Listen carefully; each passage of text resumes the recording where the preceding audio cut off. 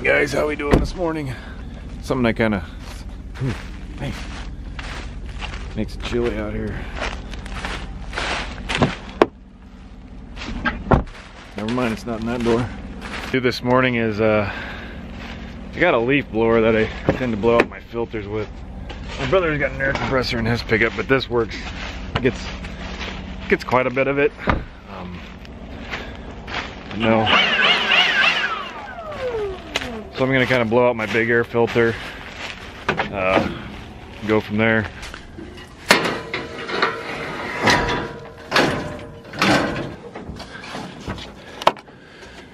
Frosty the Snowman.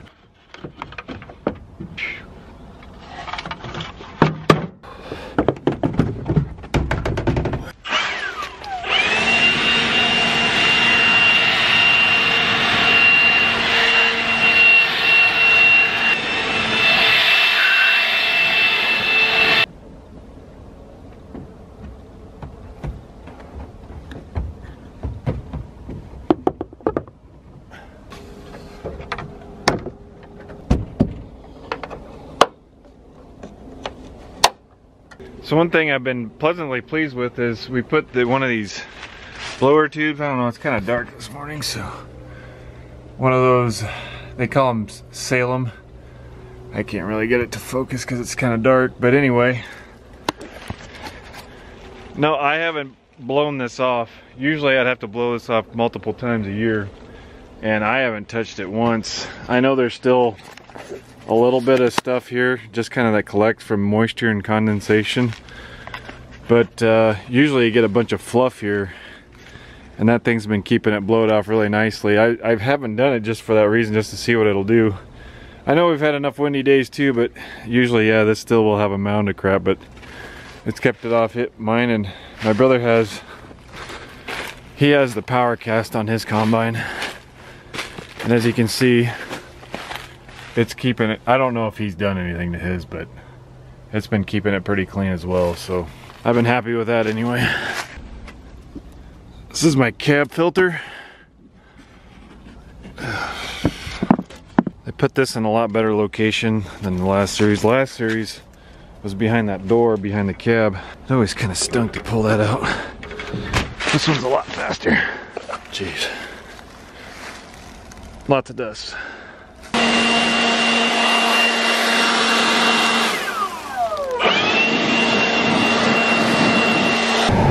So one thing, and it's kind of important to do every once in a while, I'm not going to tell you the interval I do it in because somebody out there will critique me on that, I'm sure of it. But no, I'm going to go out. There's some on the head, there's one on the feeder house, a loading auger, and there's a small one kind of back here on my passenger side that nobody knows what it runs, but it's there. But no, I'm not going to show you how I do this by myself because I'll get chewed out.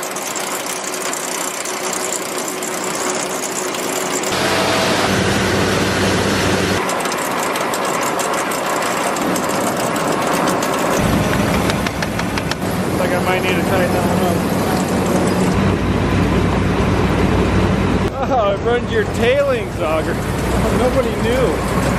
Whoa, whoa, whoa, whoa. I'm gonna attempt to, well, I'll tighten them up still.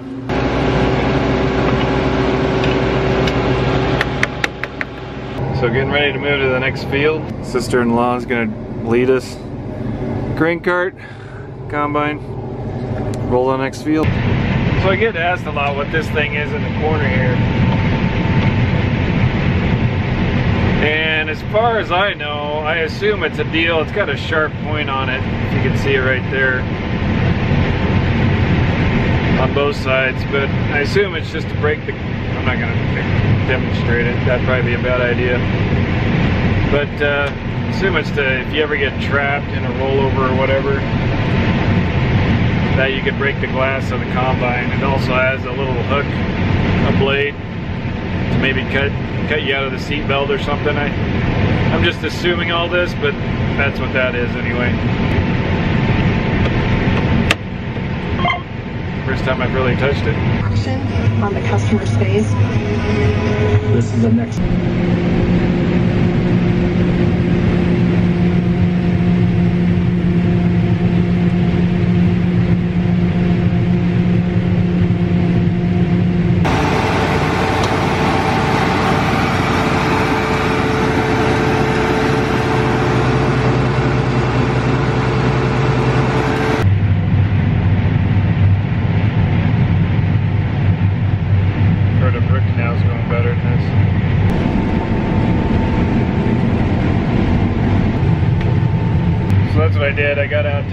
sieves to make sure. You don't want, a lot of times frost, heavy frost, or wet snow will collect on your sieves back there, and then it'll plug them up. When that plugs up, you just kick corn over the sieves, and then you don't collect any corn. So I don't know how much longer we'll go on this if it keeps snowing. I mean, just the fact of making a mess and getting the corn tough. I don't know. I think it's cold enough now that it's like it knocks off the plant coming into the head is what's keeping us alive right now. But yeah, I don't know. Down corn. It's not a lot of fun, I guess, but kind of is the tale of 2019. Well, that's it. We're done for today on this stuff. You can see it's even starting to kind of cake up in there. Before it builds up in your sieves, you don't want to do that. Then you got to take your sieves out and steam them off or whatever if it doesn't get warm enough to dry them out. So we're going to call it what it is and fix stuff, I guess. Well, we're going to give it a try. We'll see if it goes today anyway. But this guy's supposed to show up sometime, but I'm not sure when, so I'll shut off his truck.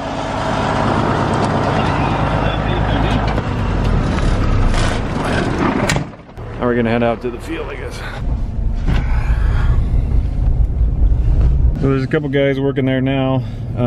They got the concrete poured that we're supposed to drive over, and they got the pit augers all the way up. They just got to put the diverter that comes in down, because there's two legs there, and so they got to be able to run it, to have a diverter to either run it to the wet leg or the dry leg is what we're calling them, I guess. And so they still got to get all that kind of funneled in, and the electrician's got to get it, the motors up top hooked up, and then I think it's ready to turn. We're hoping to be able to use it sometime maybe later this week if it dries out. Tonight we got more chances of snow, so it'll be interesting to see what it is. But yeah, hopefully they can get that done anyway, and we can actually start using it. And so now around here, around our farm, it didn't accumulate at all, the snow. It accumulated a little bit where we were at yesterday, so we're heading out to the field now to make sure we can go. It's a little frosty, but if it ain't sticking to the plants and sticking to our sieves, we should be able to run. So we're gonna head out there now to see what we can do, I guess. I think my brother's already out there. So another thing, an issue we've been having just slightly lately, I don't know if you've seen in my videos before, but we have those grain cart scales through they're Agra Libras. They use an iPad. The only problem is one is throwing what I would call phantom loads. And so I've been talking to a guy from a scale company out of Central City. I'll let you figure out that name, but I think we've finally pinpointed it. We're gonna get a new junction box. The reason he was saying is there could be moisture getting in one of those plugs. He told me to clean it out really good and stuff. I just decided to get a new junction box coming so we can get that fixed, because in the grand scheme of things, I'd rather just have it fresh. The plugs, I think, are letting in moisture, and the junction box we have doesn't let the box go clear to the cab, and I think we need to start storing them in the cab maybe, just so moisture can't build up inside of them. Ordered one of them, so hopefully it comes today sometime, so we'll put that on. I don't know if it'll be today or not, but because usually our UPS doesn't come till later. But just got a call from the old man and brother that that field that we were on still had a little bit of snow on the leaves, so that might be a no-go for a little bit. So we're gonna go check out another field that we have somewhat close, and it's probably still 3 or 4 miles away. So this one's kind of out there a little bit, but luckily I'm not all the way there, so I can turn and go north and see if head up there and meet them up at a potential field that we could go look at from here. So that's what I'm going to do now.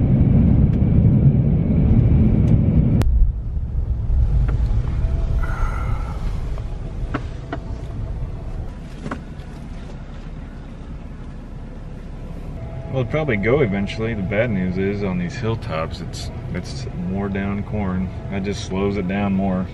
It's the only unfortunate thing. Just Stinks because it takes longer to harvest and it just balls up. Yeah. Bottoms look better, but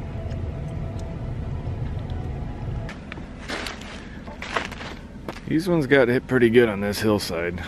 The wind came out of the northwest. That way's the northwest. You can tell which way it just laid it over on these northwest hillsides. I don't know if you can tell, the bottoms get a little bit better down there. Or hopefully they do, but some of this is even lower than I thought. But just get your snouts as low as you can. A little bit of frost on them. So I don't know if that stuff would be off by the time we move the equipment up here or not.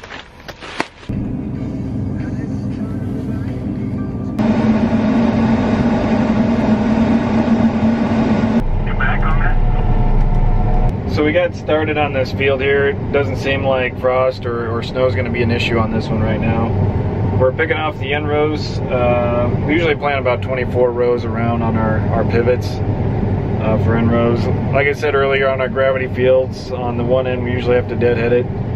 So if you want to go back to the other videos on something like that, I don't know, maybe I didn't even talk about that. But anyway, waiting for a cart. My brother's dumping on him now. He's taking the 12 inside rows and I'm taking the 12 outside. But so while I'm waiting, you know, we got all this down corn, and what will happen for insurance is we do carry a wind endorsement on ours with the hail policy. It's a little bit more, but wind has become a big factor in things. It was kind of probably originally intended for green snap and stuff like that, but it also covers you through November 1st. Different policies have different dates. I think ours is November 1st.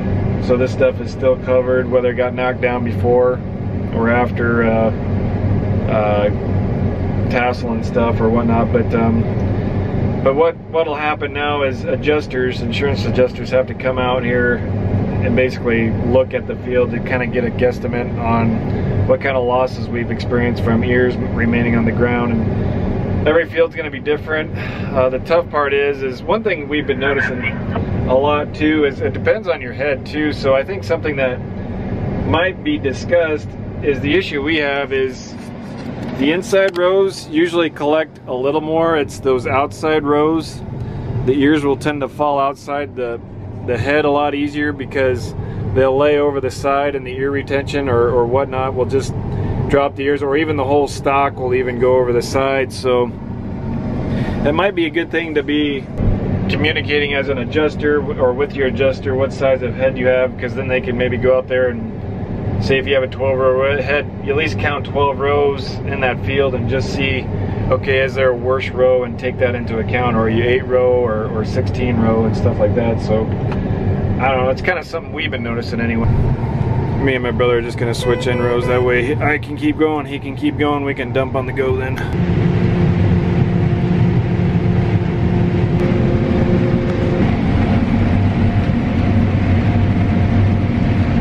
So when farmers are kind of talking about, you know, this slowed me down a half a mile an hour, or I don't know, a mile an hour in the field, it doesn't seem like a lot. You know, people are kind of wondering what's the big deal if I'm having to drop the combine speed down from like 4.2, 4 to 3.5 to 3.2. Well, if you just think, to put it in perspective, I was kind of doing some numbers, and if you were to take 3.5 divided by 4, well, it was like 87.5%. So I mean, that's roughly 13% reduction in speed. So if you were to do that at a highway speed, say you're going 75 down the interstate, well, it'd be like dropping down to 65 mile an hour. So it's going to take longer time to do this, and that's kind of what's going through the back of our heads, is how much longer it's going to drag this whole harvest out.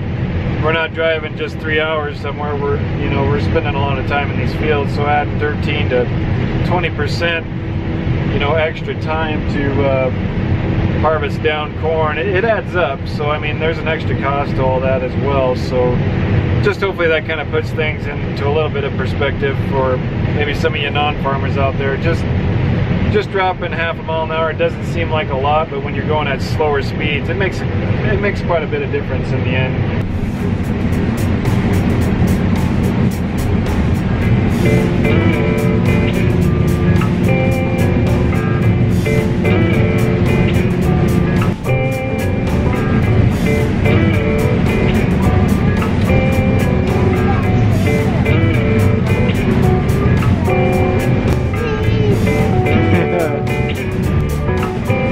It's snowing, corn's down, but I got this guy, so it's all right. Is that 4? Well guys, I think we're gonna call it a night tonight. Snow's supposed to set in tonight and tomorrow. We'll see how it goes. But no, I think we'll put a wrap on this video, I guess, for now. And what do you want to say? You want to say bye? Thanks for watching, guys. We'll check you later.